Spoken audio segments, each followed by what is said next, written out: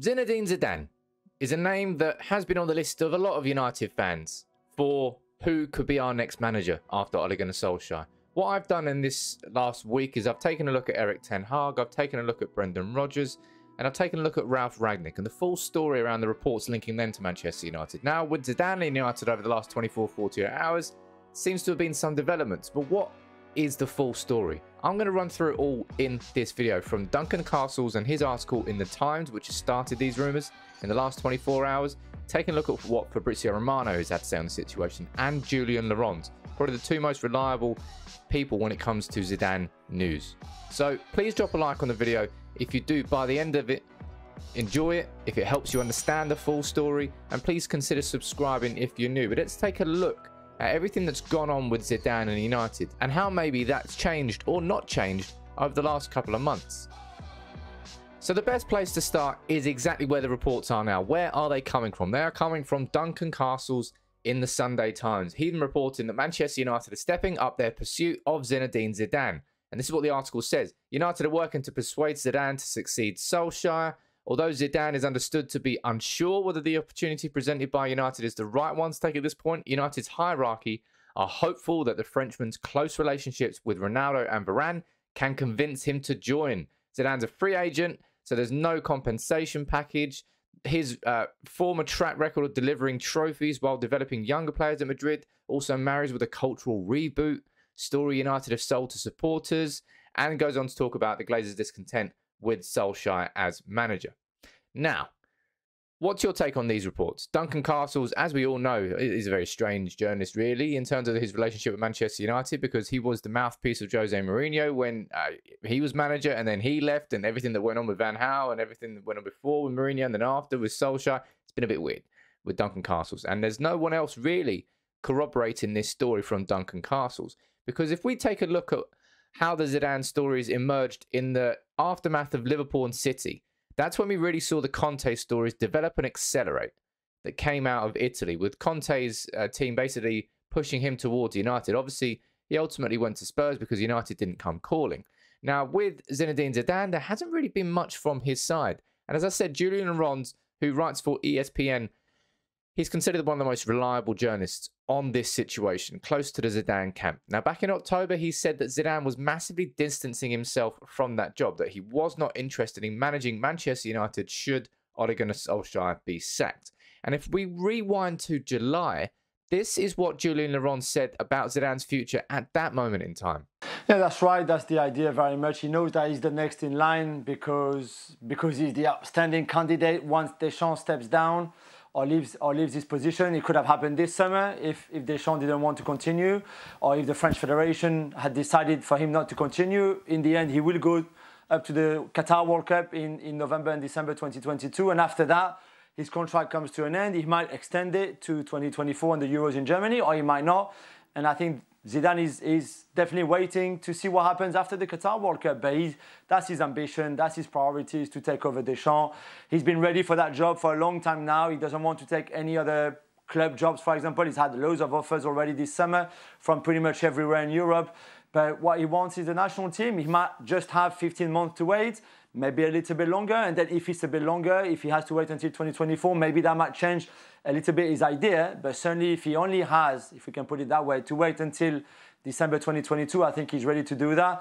Julien there is saying Zidane is waiting for that France job. Whether that comes in 14, 15 months after Qatar 2022, whether it comes a little bit longer down the line, further down the line, sorry, maybe that changes the situation. But France is his dream. And on top of that, he's obviously being linked with the PSG job as well, as Pochettino's future is not completely certain, I think we can say.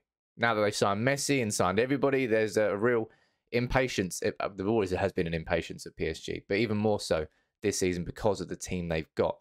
So PSG and France are probably two jobs considered more likely for Zidane. So where does that leave Manchester United? As I said, there's a bit of a contrasting story coming from Duncan Castles to what Julien Laurens has been saying. Let's take a look at what Fabrizio Romano has had to say on this situation in an exclusive interview he had with Football España. Something similar, so that Zidane is not desperate to be back at work right now during the season without doing any pre-season with the team. He was suffering this kind of aspect with Real Madrid when he was joining back after the difficult years a few years ago. So he's not desperate to come back right now. He's enjoying his private life in this moment. And so this is why Zidane is not desperate to accept a potential proposal from Man United. From what I told, Man United have not contacted Zidane. So at the moment, there is nothing going on. Let's see, maybe they will be able, if they want in the coming weeks, to change his mind. Look what happened with Tottenham and Antonio Conte. Conte 3 weeks ago was not even considering Tottenham job.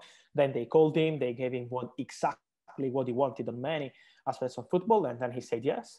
So in football, you can never know how you can change the mind of these people. But at the moment, Zidane is not desperate to come back. And so I don't see Zidane joining any club in a few weeks. Maybe next summer with the right proposal, with the right project, okay, it could be different.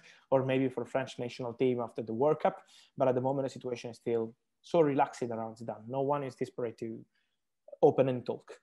And Romano there pretty much corroborating what Julian Arons was saying there, rather than Duncan Castles. So you've got, on the one hand, you've got Duncan Castles saying that Zinedine Zidane, Manchester United want him. And they think that the links with Varane and Ronaldo will help United get Zidane. On the other hand, you've got Julian Arons saying that he's waiting for the France job.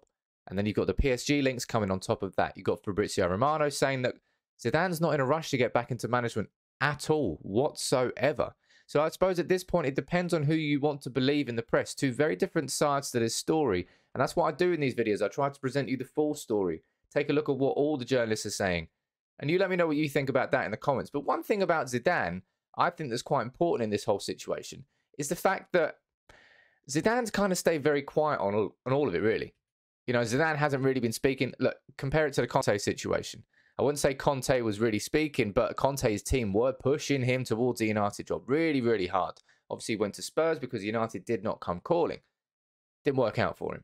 Zidane has stayed very, very muted. And I think that silence does sometimes say a lot. And with Zidane, it seems like he's waiting for that France job.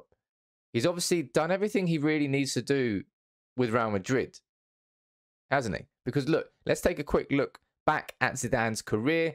You know, 3 Champions Leagues, a couple of La Liga titles.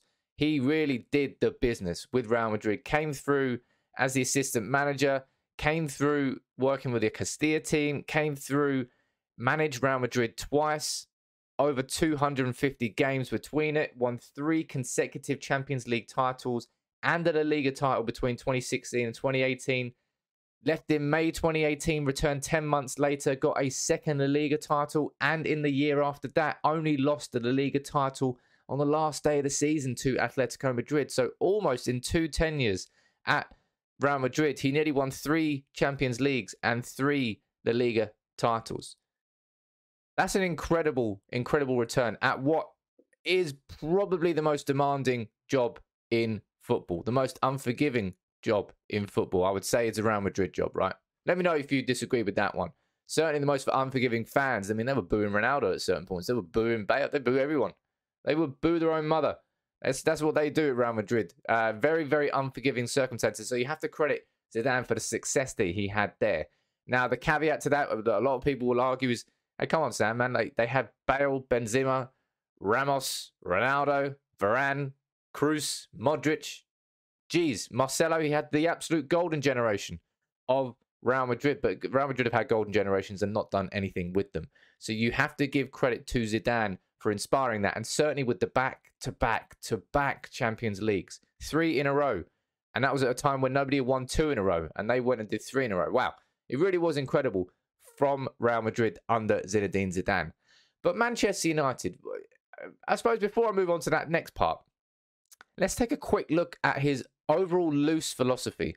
I'm not going to go in depth because maybe I'll do a separate video on that, as I've done with Brendan Rodgers, as I've also done with Ralph Rangnick. And I would say quickly before I move on and say thank you very much to everybody for the feedback and the comments and all the videos I've been doing over the last 10 days.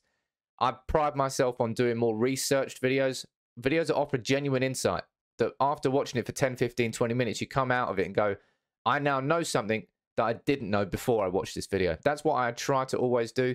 And I hope that sometimes I'll do that. It won't happen all the time, but come on, we're all human. So please drop a like on the video if you do learn something from this one. But let's take a quick look at what Zidane had to say about his philosophy and his style in a documentary he filmed a while ago. These are the quotes from Marca. He's saying football isn't that complicated. It's about passing. The higher up the pitch you play, the more dangerous you become. I'm on the player's side. I listen to them. I want my team to play, spread the ball about whenever they have it, play it forward from the back and make the best possible decision before they even receive it. When they don't have the ball, I want them to track back, keep it tight in defence, pressure the opposition high up the pitch, and never let them get in behind. I want them to try and win the ball as high up the pitch as possible because that will see them avoid having to run an extra 80 metres. All of that gives the team balance. Some people will see things differently, but it's as simple as that to me. So he does, and he did operate quite an aggressive 4-3-3 at Real Madrid. And with the team he had, as I said, Bale, Benzema and Ronaldo, and then he had Kroos and Modric, and you have, I suppose, Casemiro if you want to throw him in there. I'm not sure if that whether that was Zidane time or not. I mean, their team was phenomenal, and it was perfect for the 4-3-3, and Zidane got the most out of them.